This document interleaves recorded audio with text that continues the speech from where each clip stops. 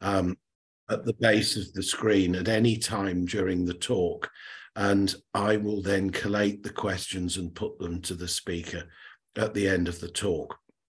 If you need to contact us about anything else, any technical issues, then please use the chat function and someone will get back to you and try and remedy the situation with you. The recording will be available as usual for all attendees after the event, and we will be sharing details about how to access it via the email that you shared with us when you registered.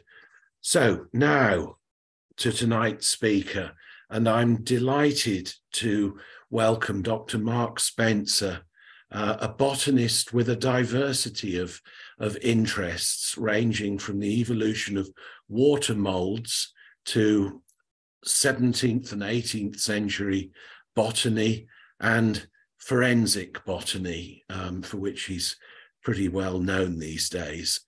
In his early days, Mark studied horticulture at the Royal Botanic Gardens, Kew, and then moved on some years later to the University of Reading, where he studied botany as a mature student to degree level, and then stayed on to do a PhD in the evolution of plant pathogenic fungi. After that, he was responsible for a big survey of London's wild plants on behalf of the Greater London Authority. And then he spent 12 years working as curator of botany at the Natural History Museum in London, which is where I first met him when he showed me the Sloane Herbarium, which contains fine specimens of Oxford ragwort, close to my own heart. Since leaving the museum, he's worked freelance as a consultant botanist, specializing in several fields, including botanical surveys, curation and museology, and most famously, forensic botany, where he found that observation of the growth of plants, particularly brambles, can be very informative for estimating the time elapsed since a human body came to rest in woodland or hedgerows, a fact he eloquently explained on Radio 4's The Life Scientific in March 2021. Among his many current projects, he is coordinating a major survey to document the flora of London on behalf of the London Natural History Society. Also in London, he is the BSBI Vice County Plant Recorder for Middlesex and Honorary Botany Curator at the Linnaean Society. Mark's talk for us this evening is intriguingly entitled, "It's Not All Love, Peace and Harmony, the Deadly World of Plant Fungal Interactions." Mark, please tell us more. Thank you very much for that very generous introduction, Simon. I'm just going to put up my presentation so everybody can see this. I hope you can all see that. Oh, it would help if I actually turned on the share screen, silly me. Oh, naughty. Having a daft moment. Bear with me a moment, folks. I forgot to do share screen.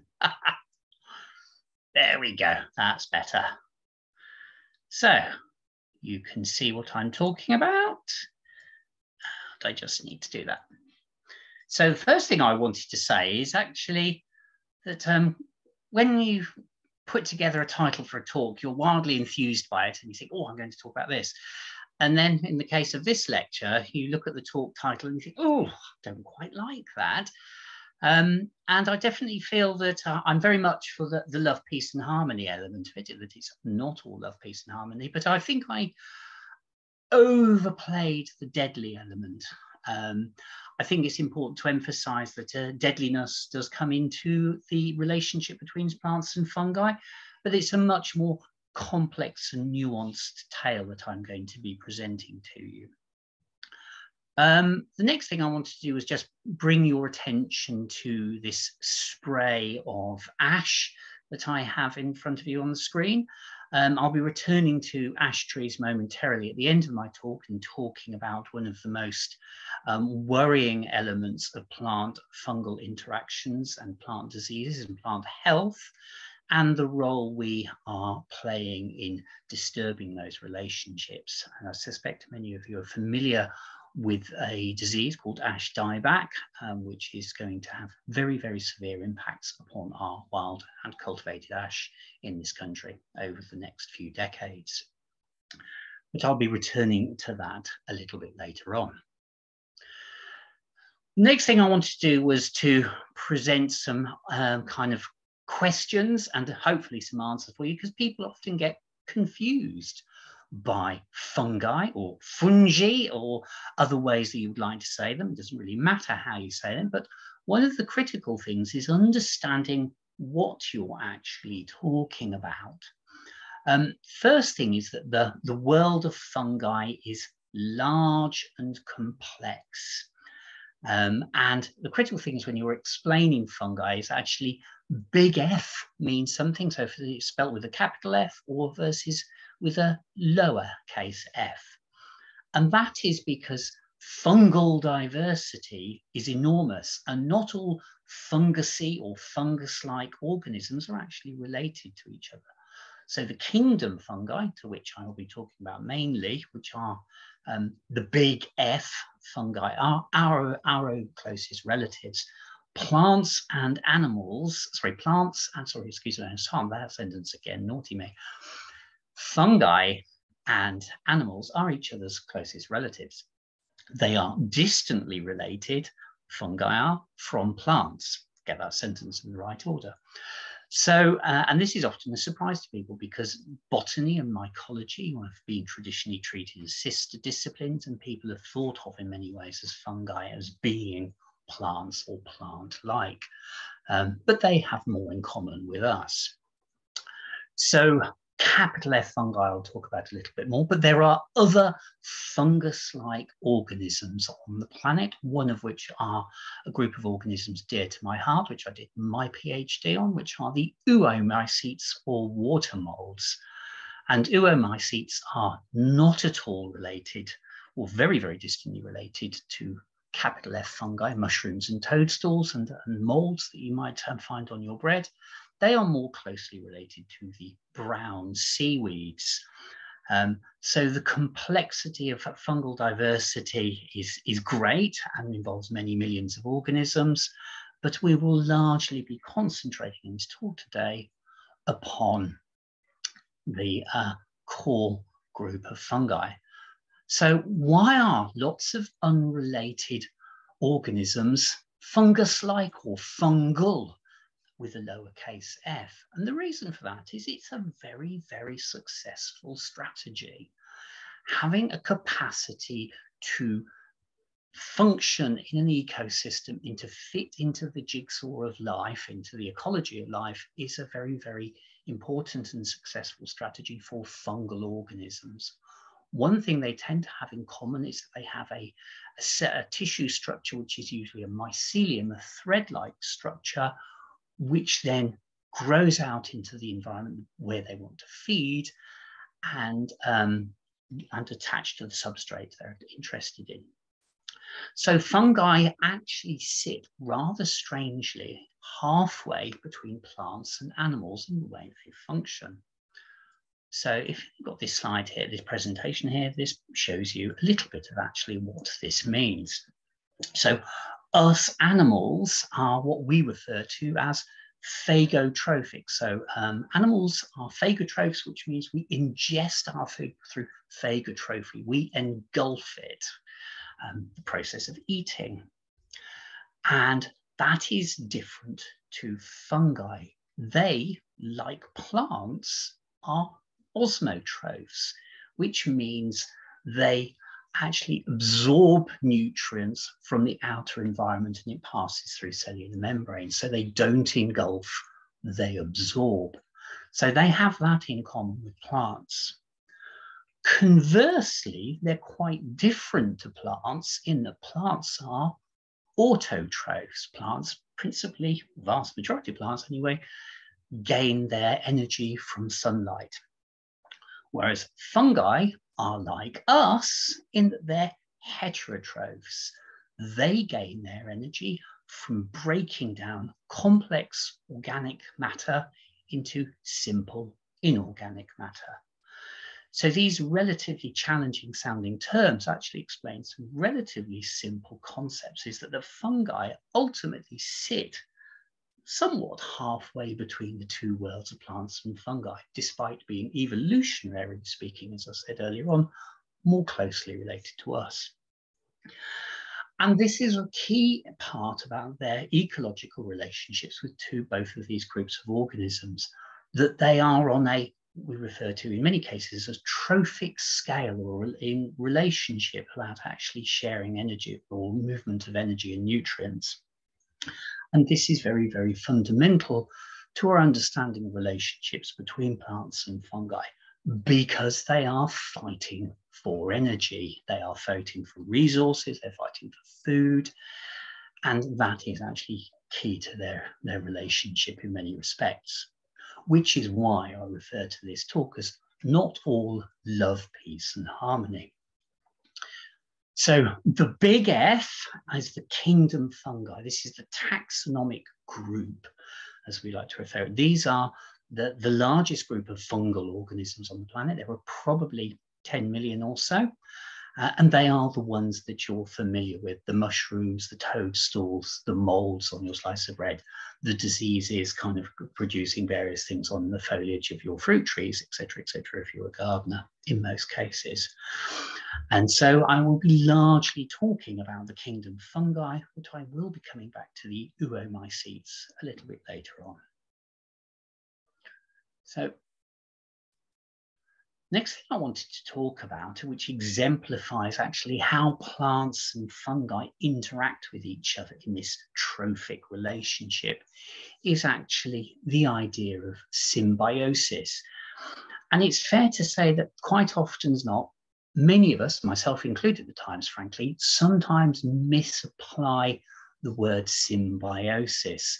And symbiosis essentially more widely applies to the interactions between two species. And they are given, this concept has got three main characterizations underneath it. We have mutualism, commensalism, and parasitism. Broadly speaking, a mutualistic relationship, such as this lichen here, which is a relationship between a fungal organism and one or more algae, because we now realize that most lichen actually have two different types of algal symbiont in there, is a mutually beneficial arrangement between both organisms. They share food and nutrients. Commensalism is a intergrade in many respects between mutualism and parasitism. And this is a relationship whereby one species gains benefit from the physical contact and relationship with another species, when the other species is not necessarily adversely affected, or it's rather indefinable in many respects. So the example of that, as I have down here, is this thing here, Fistulina, which is the beefsteak fungus, which I will talk about later on. This is a fungus which is sometimes weakly pathogenic, but essentially is neutral to the impact and the well-being of the tree that it's growing on. And I'll talk about that a little bit later on. Then finally, we have parasitic relationships. These are ones where we can clearly identify that an organism is growing on another organism or is benefiting nutritionally from another organism to the detriment, to better or worse, the thing that it is host that is feeding off. And the example of this down here is a little rust fungus here called Phragmidium violaceum. Phragmidium violaceum is a very common rust fungus that you find on brambles. People will see it all the time as they walk through the woodlands in autumn, but will often not notice it. It's a very, very common rust on many of our brambles in our landscape. Now, I believe probably many of you have been listening to other parts of this lecture series through the autumn, and the idea of the Wood Wide Web, I believe, has come forward and been presented, and no doubt you have heard of this term potentially in other pieces of kind of the media globally. It is now a very, very popular idea based upon scientific studies which have shown the interdependence and the nutrition sharing of fungal organisms with a wide range of plants, particularly trees, hence Wood Wide Web. Now, I'm not going to talk about this relationship much because it is a clear example of mutualism, the positive, not the deadly or the negative, so to speak, but it is a very, very important relationship. Because one of the things about mutualism, commensalism, and parasitism is that they are a sliding scale of relationships. It is sometimes not very clear how to draw boundaries between some of these. And some things are not necessarily always mutualistic, and some things are not always necessarily purely commensalism. But these Wood Wide Web fungal organisms are some of the most charismatic and interesting woodland fungi that we find, but they are not purely restricted to it. They are essentially broken up into two main groups of mycorrhizae. And a mycorrhizae is where the fungal mycelium, the threads, are wrapped around and to varying degrees penetrating the root structure of the tree. And it is at that point where the interchange of sunlight energy from the trees or other plants goes into the mycelium, chemical energy and nutrients from the soil, from the fungus, goes into the tree, other forms of plants. So they are called mycorrhizal associations, and they come in two main forms, endomycorrhizae and ectomycorrhizae. And they're just about the varying degrees of root penetration by the fungi and the actual structures that are formed within there. And these two russular specimens that I have here, these here are classic examples of ectomycorrhizal fungi that are very, very important in many of our woodlands. Excuse me, not yes, ecto. I can never always get my ectos and endos mixed up. Naughty me. But I'm going to move past mycorrhizal fungi more or less, bar one or two comments. Now, as I said, not only are these mutualistic relationships often go into a more potentially commensal relationship, but they also sometimes are very, very specialized. Some of these mycorrhizal fungi have very, very specific host relationships. So there's a whole suite of these russular, some of our most beautiful fungi, that are restricted purely to one or two tree species or a certain type of willow and nothing else. So there's a very, very strong independence between the two individual species. Other mycorrhizal associations are more diverse. Certain fungi can associate with quite a wide range of trees, and also certain tree species, such as these two charismatic trees in front of you here, can actually associate with a very, very diverse range of fungi. And this actually is ultimately quite key to a very, very significant risk, because as I say, mycorrhizae is not always wonderful and fantastic. There are challenges at times. And this is one of the more interesting of these challenges, because this fabulous mushroom in front of us is the Amanita muscaria, one of the world's most, if not the world's most famous fungus, one of the most easily recognizable and culturally significant for many of us. Now, this is a fungus which is a northern hemisphere fungus. It is found right through a wide range of the boreal forests of the northern hemisphere, strongly associated with silver birch, pine, and some other species.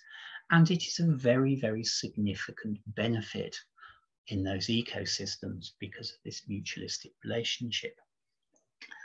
Now, this is a species that was partially accidentally and partially purposefully introduced into New Zealand over the last 100 years or so, because New Zealand has a very, very important forestry industry, which is driven by the production of pine. And so this is a very, very important part initially of actually helping pine trees establish in soils in New Zealand. All well and good.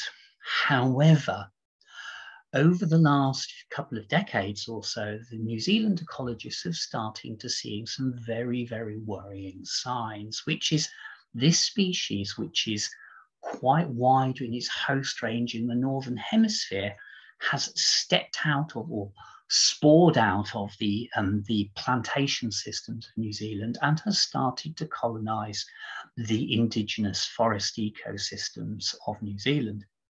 Now, these ecosystems have been isolated from other forest systems for 30, 40 million years. The trees are, in many cases, very, very evolutionarily distinct, and they also have their own unique relationships with fungi and other organisms. For reasons that are still being worked through, basically, some of the tree species in these ecosystems, when met with this new mycorrhizal fungus, have basically formed new associations between it and them. This has had a really, really severe cascade effect in some forests, because this fungus is now beginning to outcompete the native mycorrhizal fungi and is making them less common and potentially, ultimately, maybe at risk of extinction in some cases. But the secondary and tertiary effects are really, really quite fascinating and appalling as well, because many of those native and indigenous fungi supported unique indigenous fly and beetle diversity. And those invertebrates have not adapted to living on Amanita muscaria.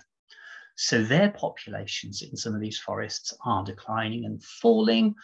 And the tertiary impact of this is that in those forests where this is happening, the New Zealand bat species, which feeds on these, and some of the New Zealand bird species are also struggling because of loss of food availability.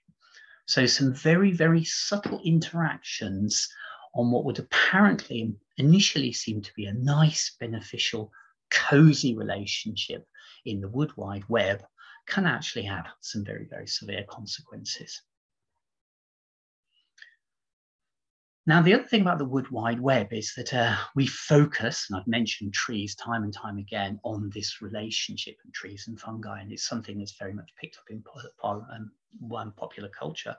But in fact, the vast majority of flowering plants, some 95% or so, have these relationships. You can find them in plants in your flower bed, in annuals growing on the street, and in plants in the deserts, cacti, succulents, all sorts of things which are not trees.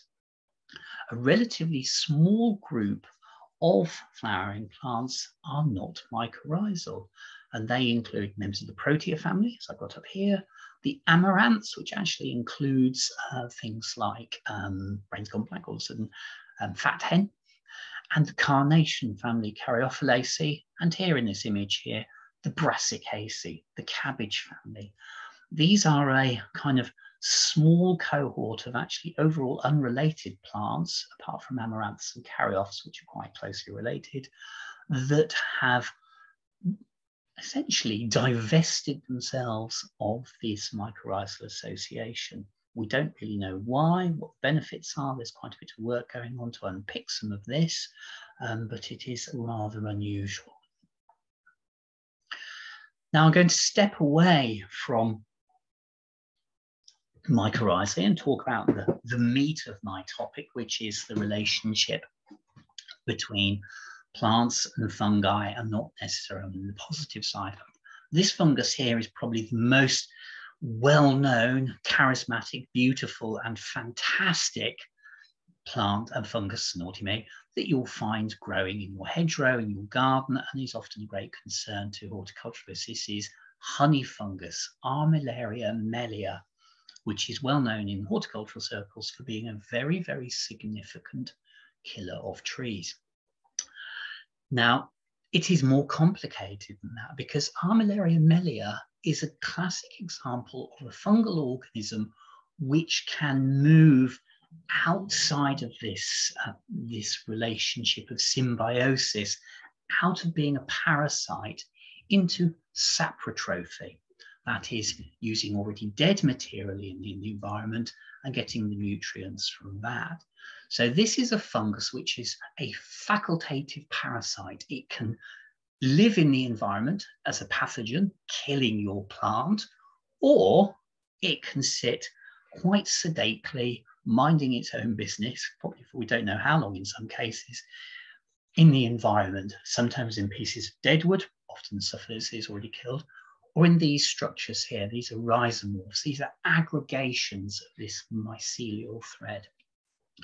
So this is a highly adaptable fungus that can actually survive in soils where there's not large levels of nutrients available immediately, and wait until the right host comes along. But also the relationship is more complicated than that. And this is a critical element of actually where we are in our society in the future, is because in many cases, facultative pathogens such as Armillaria respond to environmental stress. So if there is a potential host growing in a hedgerow, such as a dog rose or things like that, and rose family often get hit with those, hawthorns, for example, and cherries, which are all members of the rose family. If they are physiologically healthy, they're not heat stressed, they're not water stressed, they're not having other problems like bad management, being pruned too heavily, for example, they are much, much less likely to be impacted by Armillaria. So under the world of climate change and environmental stress, plants, as they become more physiologically stressed by the environment, are more likely to be attacked by pathogens such as Armillaria. So I'm going to run through a little suite of some of the more charismatic and sort of tree killers and plant tree killers that you might find in the British landscape. This is a wonderful thing called the giant polypore Meripilus. It is has a great fondness for beech trees. It's a very frequent pathogen of beech trees. Again, like Armillaria, this is a pathogen which will live in the soil and alongside in the root systems, the wood of beech, and it's a combination of environmental stress, heat stress, and other things that may well, along with the pathogen interacting with it, will finally kill the tree. Now, Meripilus is one of the relatively few fungi that when you hear a gardener say, I have this growing on a beech tree, or I've got it growing on a tree, that I would say you really, really need to very rapidly have some tree surgeons in to give you some advice, because quite a lot of wood decay and pathogenic tree fungal organisms don't necessarily stress the structure of the tree. They don't necessarily make them more vulnerable. The Meripilus is a representative of a small cohort of fungi which tend to attack that junction between the main root structure and the base of the trunks. And this can make the trees very, very, very vulnerable to collapse. So Meripilus is definitely one of these pathogenic tree fungi that you would probably want to get some advice about whether you need to manage the decline of the tree. Other very familiar ones that we find in our landscape are bracket fungi, such as this Ganoderma. Now, the Meripilus is quite amazing. That huge, they can sometimes be 1.5 meters or so across. That fruiting body is actually produced in a matter of weeks or months. It's a very fast-growing annual bracket. Whereas the brackets of Ganoderma can last for many, many years. In fact, you can estimate an age by looking at the growth rings patterns in the brackets. If you cut through them, you can get a reasonable estimate of age of the bracket. Now, Ganoderma is a very, very important tree pathogen, but again, it tends to actually develop slowly, grow slowly, and in many cases, it will take a very, very long time, sometimes several decades, before the tree finally dies.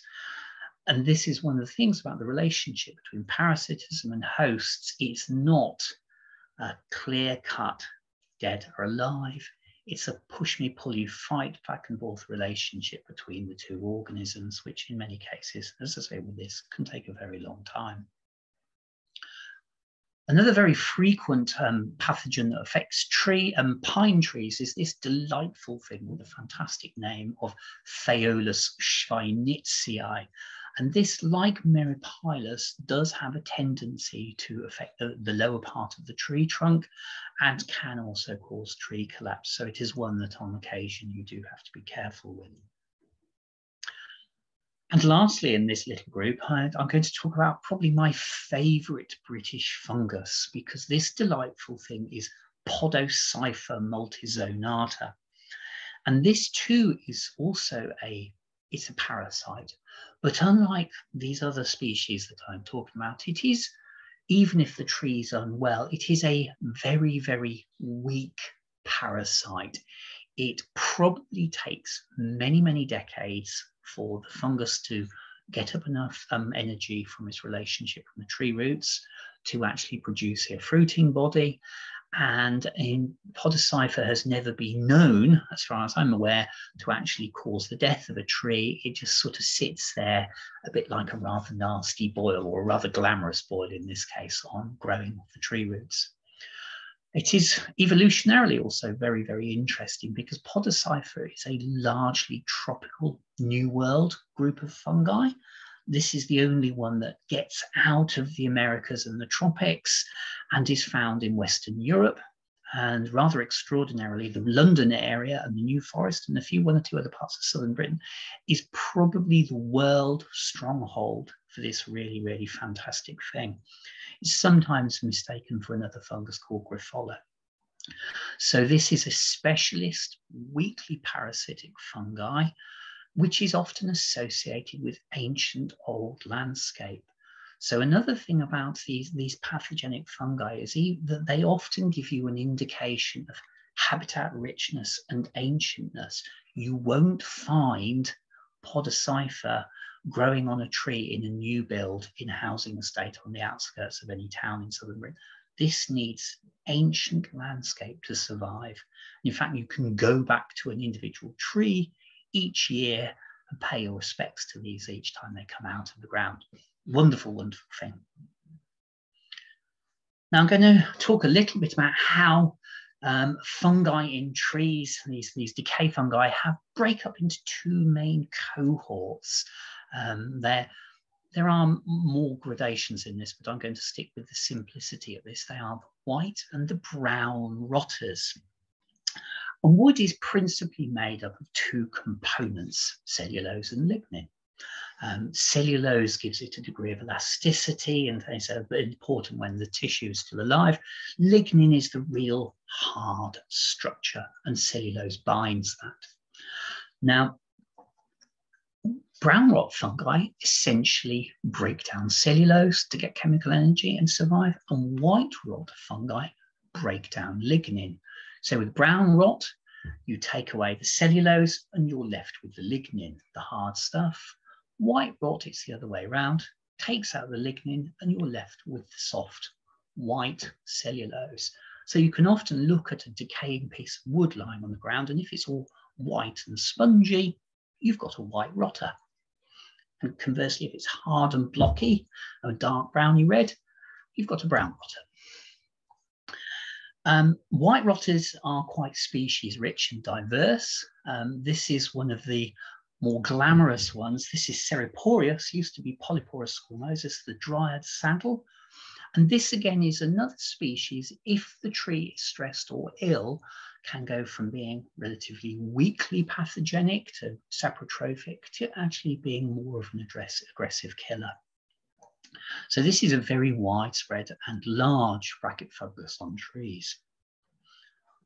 This is probably the most fascinating and important of the brown rot fungi in certain respects in our environment. This is Fistulina hepatica, the beefsteak fungus. And Fistulina is extraordinary because it's the only member of its genus in the whole world. So it's a monotypic genus, or monospecific genus rather, apologies, with a very unusual form. It does feel like a slab of dead meat. And it has this incredibly important function in veteran landscapes and veteran oak trees, because this is a very important example of a fungus doing, despite it being a pathogen or a weak pathogen, it does something very important. Because this fungus actually specializes in eating the cellulose components, hence it's a brown rotter, of the inside of an oak tree. Now that has a very, very important consequence for the well-being of the tree, and it's positive, because fistulina basically causes old oak trees to become hollow, not solid cylinders. That makes those trees much more resistant to wind throw and damage from wind compression from the side, because cylinders are stronger from a physics energy point of view than a solid structure. So not only do these trees become structurally more sound, but also they then become very, very important ecosystems for a wide range of other fungal organisms that live inside in the hollowed space, and also a very, very wide range of important invertebrates. In fact, actually, our veteran oaks of places such as Richmond Park in London, Sherwood Forest further north, and other ancient pieces of landscape are some of the most important environments in Western Europe for veteran trees such as this and the associated biodiversity they have. Oh.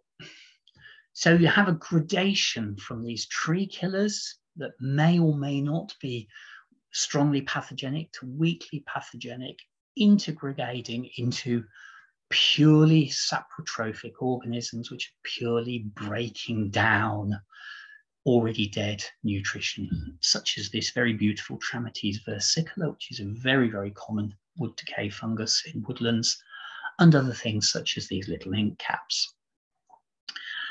Now I'm going to move on away from the roots and talk about the leaves and the branches and coming up. And I'm going to talk about an area of the plant called the filler plane, which is the environment of the leaf surface and the interaction between the leaf and actual organisms that live on there. There will be bacteria, fungi, many of which will be doing absolutely nothing at all. In many cases, there are many fungal organisms that live on the leaf surface that are probably very, very important for plant well-being. They will be killing and eating bacteria and viruses and processing them. But again, this relationship is part of a continuum. And this is one of the most familiar weakly, moderately parasitic fungi that you will find in our woodlands. This is Rhytisma acerinum, the tar spot growing on maple, sorry, on sycamore, apologies.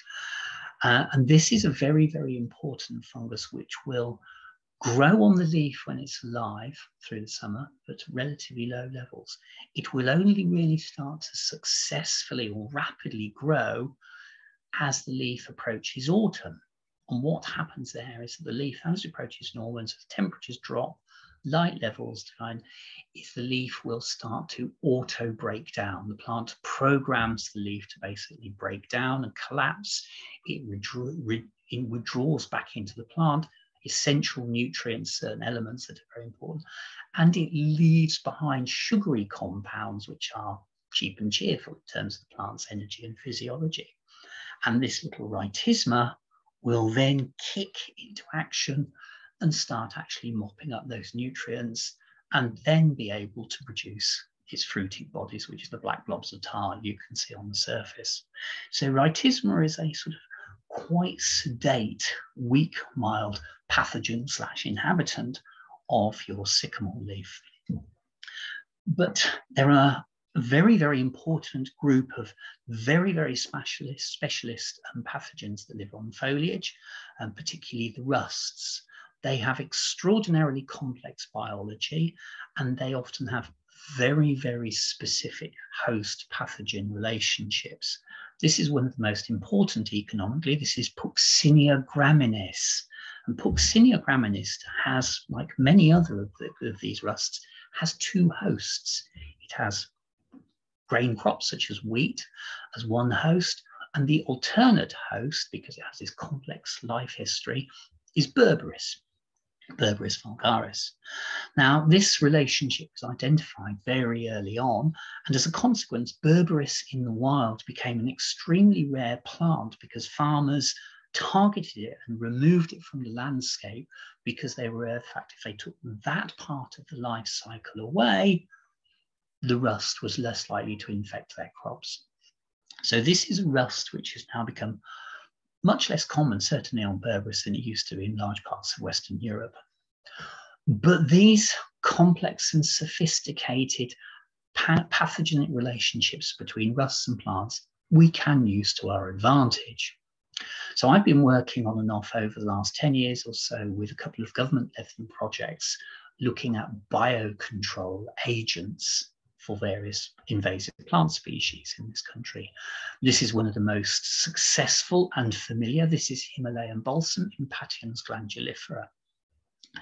Now, Impatiens glandulifera is one of our most severe and serious invasive species, causing very, very significant negative impacts upon our habitat.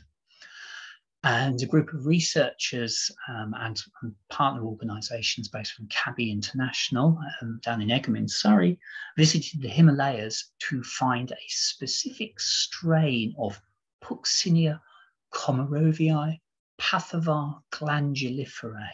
That basically tells that this particular form of Puccinia is so host specific, it will only do well and thrive on Himalayan balsam. You can present it with other related impatiens, such as the busy lizzie, because this is a relative of busy lizzie, and it won't grow on them. So Puccinia Komarovii glanduliferae is considered a quite robust and viable biocontrol agent, and is now being released and has been for a few years in various parts of Britain and Ireland, with the hope that it will establish and reduce the abundance of this population of this invasive species. Now, sophisticated parasites and ones that have got very highly evolved relationships, such as this Puccinia, very, very rarely kill their host entirely, because that is not evolutionarily going to work to their advantage. It doesn't make sense from an evolutionary perspective. What will happen is that it will reduce the abundance, we hope, of this invasive species in our landscape. Similarly, this group of rusts and smuts and their allied organisms can do extraordinary things to the sex lives of plants. So this is anthosmut, Microbotrium violaceum, and anthosmut can affect the female parts and the female flowers of plants such as white campion, and it can induce the formation of male reproductive organs.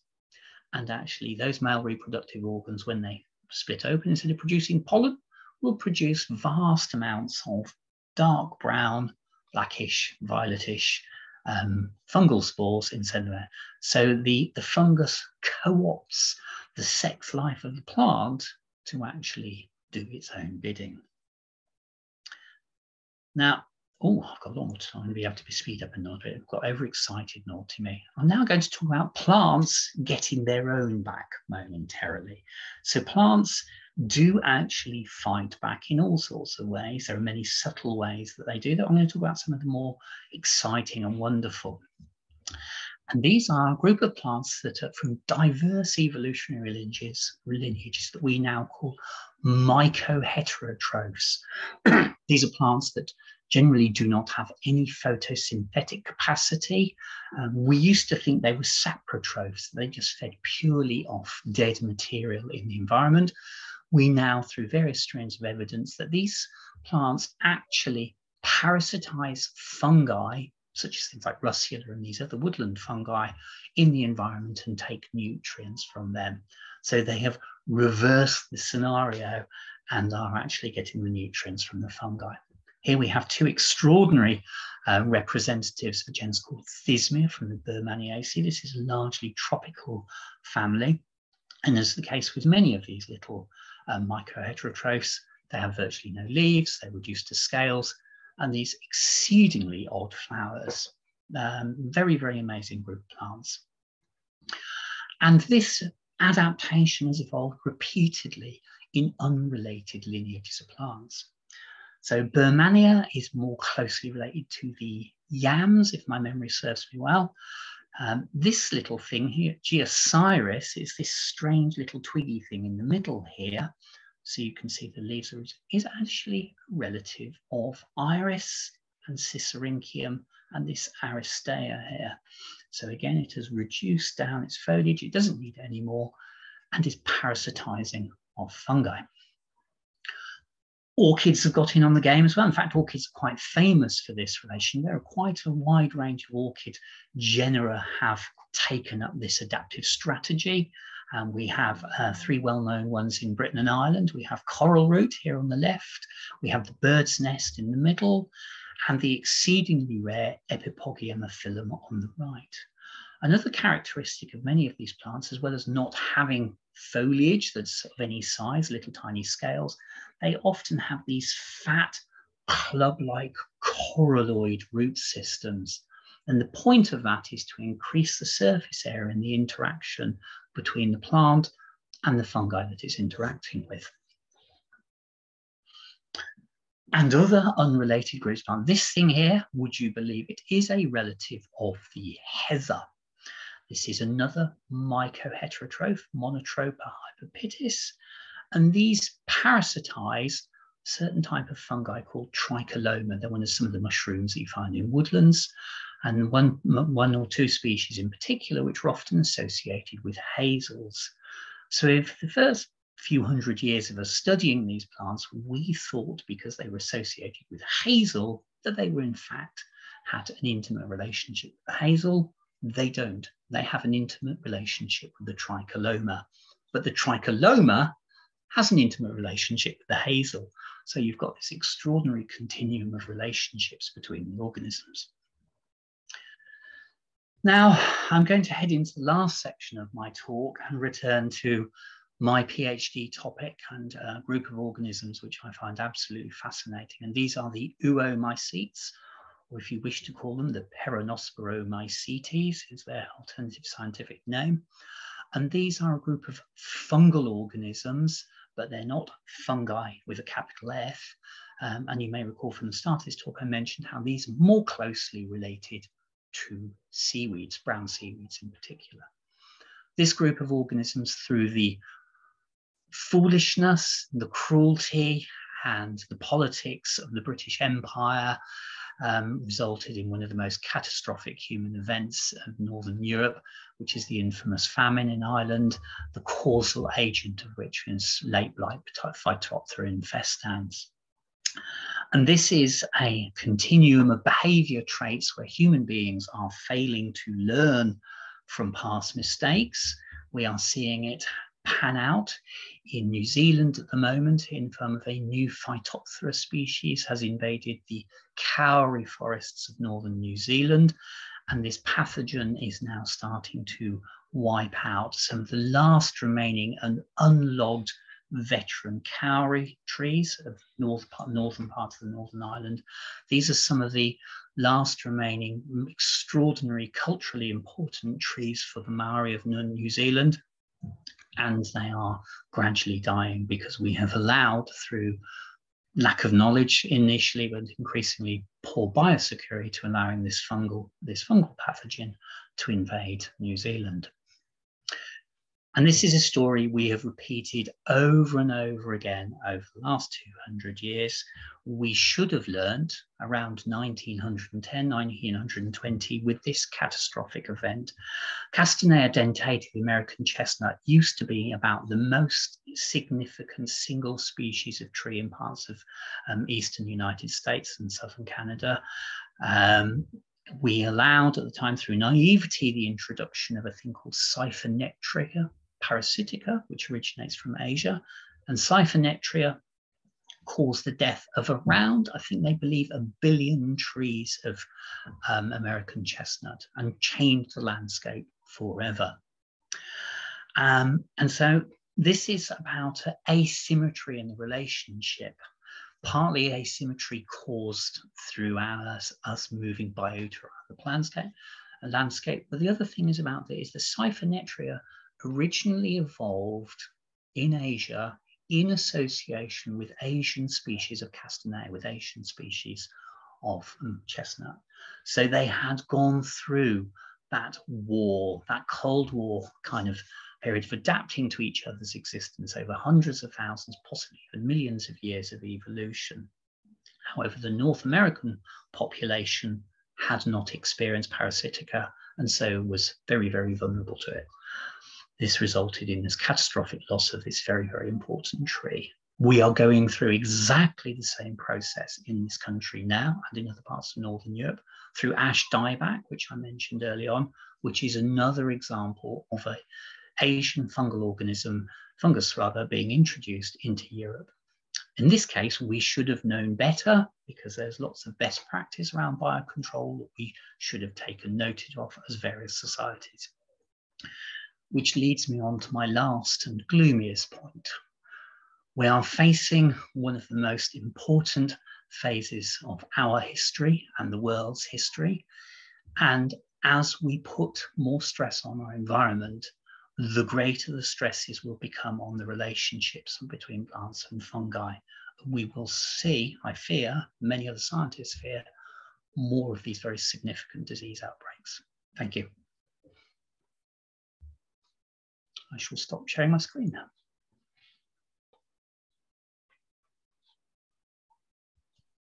Thank you very much, Mark. That was a great tour through the kingdom of fungi and all the many complex interactions, some good, some bad, some commensal that they have with plants. So thank you for that. And there are quite a few questions coming in, which is always welcome. I'll start off. There was a comment that came in very, very early on from Ziggy saying, "Wow, beautiful." So thank you for that comment, Ziggy. Thank you. Was it me or the fungi? Well, she wasn't very specific. I'll take it. Yes. Okay. There's one here. I have seen bracket fungus that seems to be as hard as the tree itself. What causes this? So, as a general rule, if you're confronted with a very, very hard bracket that you really have to fist bump, it is a perennial bracket. If you've got a very strong, if it's a very tough one, it is a bracket which will have grown over months or years. And the pure and simple reason for that is the bracket needs structural physical integrity to get larger because it gets more and more weight as it gets bigger and bigger. Some of the really big brackets have been known to be 1.5 meters, 2 meters across. In fact, there's records of enormous ones. It's somewhere in China, I think, in Yunnan. But it's not uncommon for these brackets to weigh quite a few kilos and be structurally very large. So they need that rigidity to hold them together. And also it's actually about surviving through a winter. If you're a soft, fleshy tissue in a frost-prone environment, you're going to burst, you're going to rupture, you're going to fall apart. Having that kind of robust structure protects that fruiting body into the next year or decade. Some of these brackets probably live several decades under the right conditions. And they're all full of chitin, aren't they? So the hardness of what protects an insect exoskeleton. Thank you for reminding me on that, which is a very strong indicator of the relationship between animals and fungi. Yeah. We are each other's closest relatives. I'd forgotten the chitin thing. Thank you, Simon. Yes. Here's another one. Oh, this is a good one for our younger. Relatively younger people who are thinking about careers. In your opinion, what areas are in greatest need of research, brackets, thinking ahead to potential topics for my PhD? My gosh. Great question, Cassie. Oh, as a hint, what sort of rough areas is Cassie interested in? Do you know? She doesn't specify, but she's obviously interested in fungi.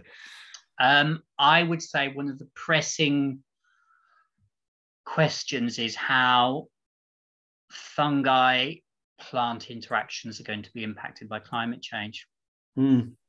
But it's fair to say many elements of what we are still poorly understood. The Wood Wide Web has gained a lot of popular kind of enthusiasm and cultural cachet, so to speak. But it's fair to say that those mutualistic relationships between plants and fungi are still very poorly understood, and only in relatively few model systems, certain types of forest in the Northern Hemisphere. One of the things I really love is actually if you go to a chalk grassland in England in August, September, you will see an extraordinary and unique relationship between a type of Amanita, one of the death cap relatives, and rock rose. Rock roses and their relatives have incredibly unusual, weird mycorrhizal associations, which are certainly pretty poorly understood. So, and grasslands. Grasslands are such important habitats that are overlooked.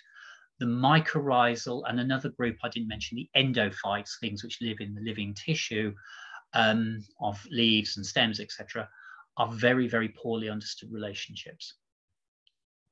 Gosh, that's very interesting. What is the species of Amanita? Oh my gosh, it's gone out of my head. But there's a whole cohort of really extraordinary. There's some unique russulas as well that only live or virtually entirely with rock roses. Rock rose family is really odd because it has similar greater diversity as you imagine these associations in the Med, where the Cistaceae is large. Yeah, there's some really cool things live. Yeah, and it's the main host for brown Argus butterfly, which is moving north because of climate change. Yeah, which I think is a massive risk for the brown Argus, because rock rose is not moving north because it cannot move. It's a very slow moving species. Yeah. All these subtle interactions, it's amazing. There was a question that has disappeared that I was that was something similar to what I was going to ask, because I hadn't heard about this this introduction of fly agarics to New Zealand. Yeah. And this question comes from another student. I think I'm hoping to do my dissertation on ecological interactions between fungi and animals. I had not heard about the invasive fly agarics in New Zealand and their impacts. Would you mind posting a link? You should, if you Google, you should get it fairly quick. If you don't, let me know. And I can't remember it off the top of my head, but I think there are a couple of papers. But that I thought there was going to be a question there apart because I was thinking about that. I hadn't come across that. I was actually going to say a small rant on this area, if I may. I have a degree of concern about the current popularity of mycorrhizae being used in horticulture and forestry, because what we are tending to do is using fungal lineages which are relatively amenable to culture, because you have to bulk them up first before you merge. That means, in essence, in many ways, they are adaptable, potentially quite weedy, and could well be quite aggressive. And I think we're not putting any real research potential into actually looking at the impacts of these selected lineages being put back into the wild. No, that's a good point. And that was sort of touched on by last week's speaker, Jill Cowell, who was questioning the efficacy of these commercial mycorrhizae that companies are encouraging gardeners to put in with their plantings. And so it's not all wonderful. No. But going back to the New Zealand thing, I mean, this is a tricky question, but what could potentially be done about the Amanita threat in New Zealand? Because that's quite frightening. And also what you said about the Phytophthora with the kauri trees. I mean, it's such a sensitive place that's been isolated for all those millions of years. And we've seen what happens when rats go to various, and all sorts of introductions. But I think one of the things is that fungal outbreaks, whether they be on your toes or in the wider landscape, are incredibly difficult to control. And I personally think in both cases, there's probably not a lot they can do. New Zealand is well in advance of many countries when it comes to biocontrol, and this has happened. I don't think there's a viable option for, because you'd have to find some kind of biocontrol for Amanita muscaria. That may be possible. In the case of the Phytophthora are amazing organisms. I love them. They're my PhD subject, but they are immensely adaptable. We are seeing novel speciation of Phytophthora all over the world because we are moving soils, we're moving biota around, we're putting new populations of Phytophthora next to each other, and they are hybridizing. So quite a few of these new Phytophthora species, and I'm a little bit out of date on the research on this, have evolved through relatively recent hybridization events, almost certainly driven by human activity. Biocontrol is massively important, but we know that, you know, biocontrol only gets you so far. So one of the most worrying things globally is the accidental introduction of a South American rust species into Australia and New Zealand, and it's wind dispersed, so you can't stop it in pretty much the same way as ash dieback in this country. And this non-native rust is quite likely, because of the very, very high level of the Myrtaceae, particularly in Australia, to drive quite significant lineages of Australian tree species, including eucalypts and their relatives, to the brink of extinction. Yeah, quite frightening. And there's a question from Andrew here about, do trees have an immune system? Yes, they do. Yes. I didn't touch on the technicalities of it because I'm a little bit rusty on this, but they have very, very, and all plants have very complex and sophisticated, sometimes physical mechanical protections, i.e. bark. Bark is their first line of defense in many cases, their epidermis, but they have very complex biochemical reactions to prevent pathogens getting in on them. Yeah, and we had a talk, actually the first talk of this series was Sofian Kamoun, who was talking about the immune system. Who's another fan of oomycetes. Yes, of course. Yeah, oomycetes. Here's a question from one of our regular attendees. Evening, Sue. How can you be sure that the fungus you are introducing to control Himalayan balsam is safe? The very good question often comes up in general around questions around biocontrol as a whole. Biocontrol has got a bad rap because people think it means the cane toad fiasco of Australia, which was not biocontrol, that was stupidity, releasing a toad into the environment and just watching it eat everything. In general, first thing is that Puccinias, the rusts, are the vast majority of them are very, very host specific. It's just part of their evolutionary gamut as a group of fungal organisms. So there's the underlying biology. When you look for a potential target biocontrol organism, you don't go for something that's polyphagous, that eats lots and lots of different types of things. That's asking for trouble. So you pick something that's already very, very fussy in where it comes from, which is the Puccinia. Then it has gone through extremely extensive, over quite a few years, testing exercises in laboratories, both in Petri dishes and then with living plants across relatives of impatiens and other less closely related things, crop plants and a whole range of things. So there's quite a few steps in the protocol to manage risk and assess it. So if you go to the CABI website, CABI Bioscience have got a very, very good set of pages explaining how biocontrol, if it's done properly, the risks are very, very low. And also when you counterbalance it with the risks of not doing something, we know that impatiens is causing ecological damage on quite a major scale. In fact, it's increasingly shown to be causing damage to human well-being as well. So yes, there are risks, but they are counterbalanced by many, many steps in between, or we aim to. We don't just Thank go, oh, you. there's a fungus. Yay!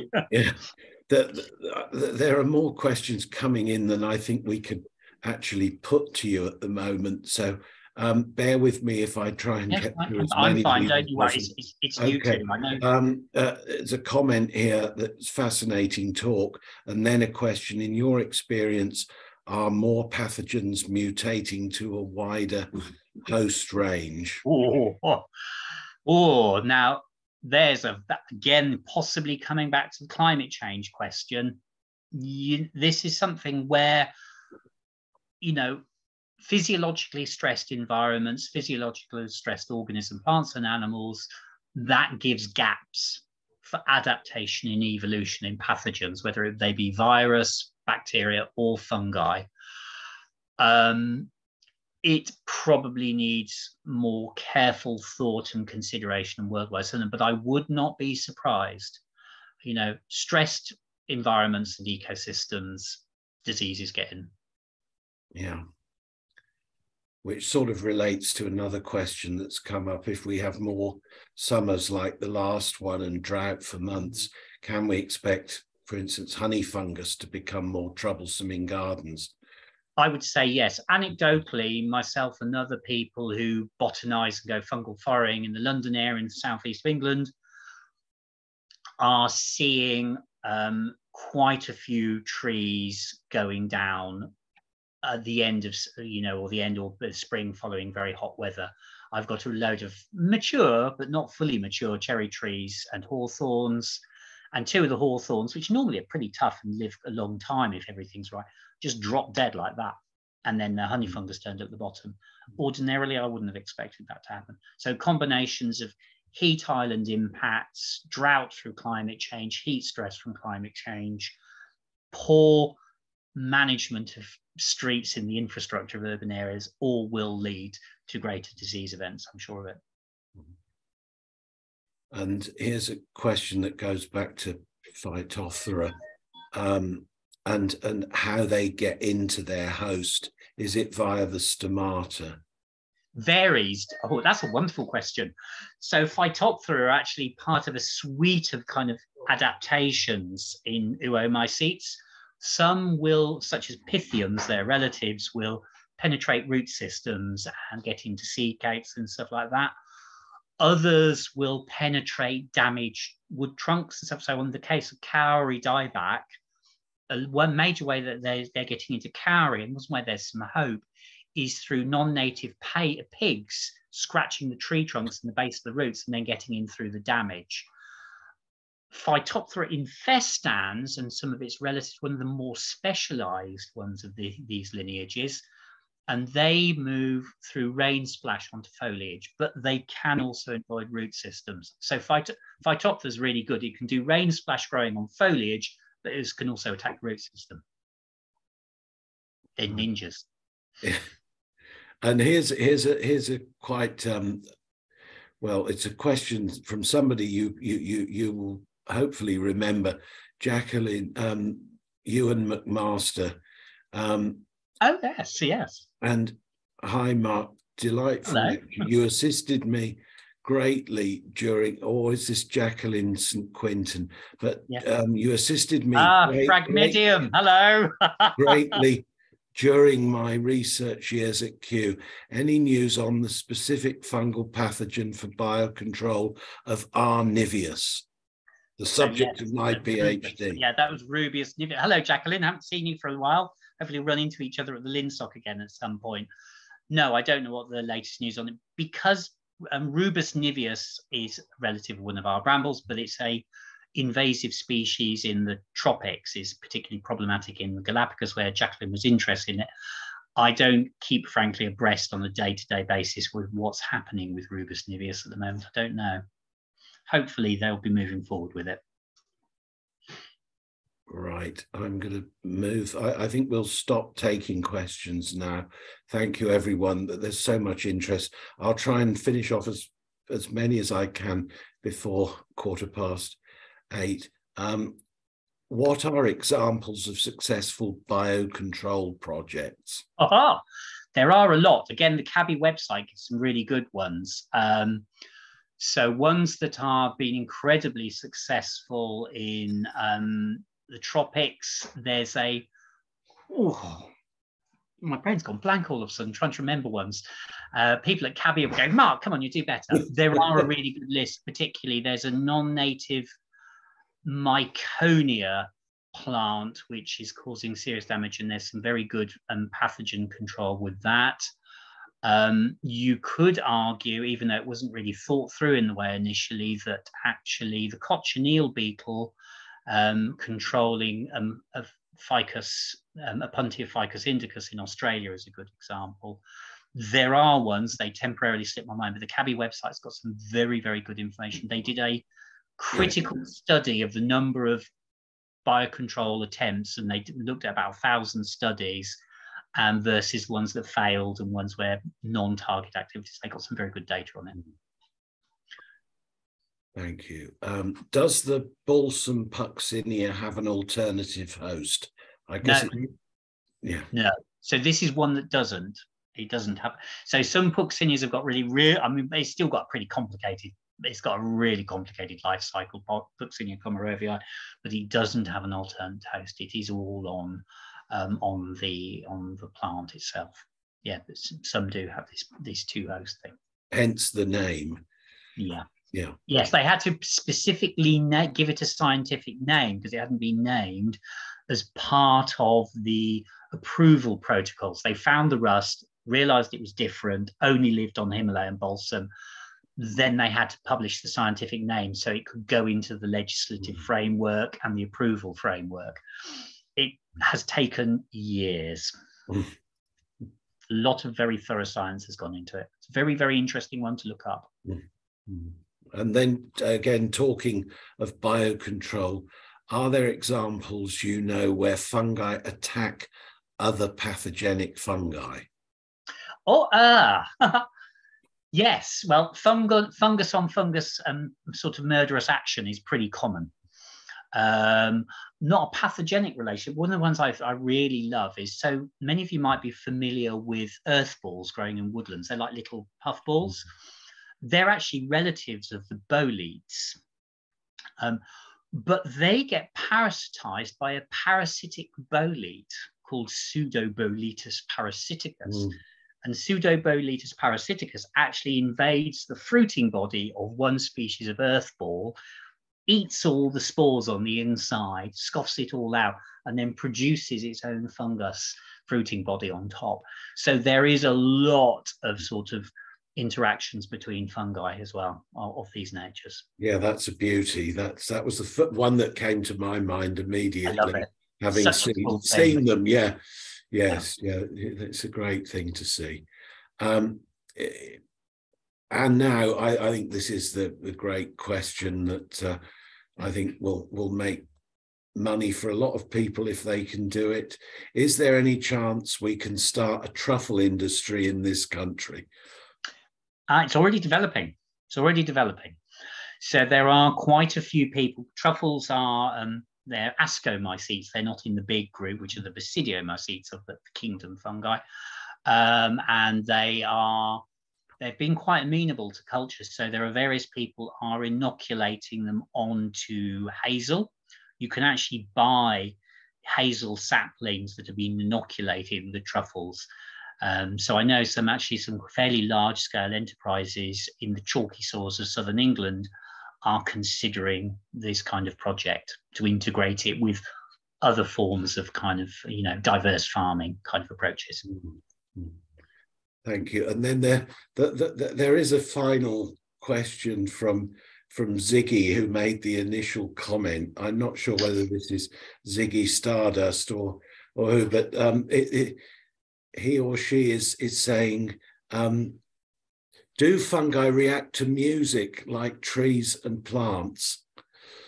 I don't know, and it's interesting. I mean, some months ago, I was on the Infinite Monkey Cage with Susan Simard, who's fundamental in the Wood Wide Web concepts and how society responds to it.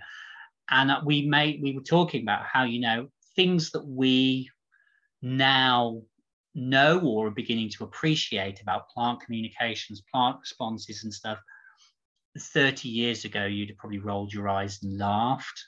Ideas such as, potential, concepts of, not concepts, but recognition of kinship mechanisms within plants, for example, and other sensory responses, we would have probably laughed at 30, 40 years ago. Maybe, but I'm not sure it would possibly be in the same way that we respond to music. Who knows?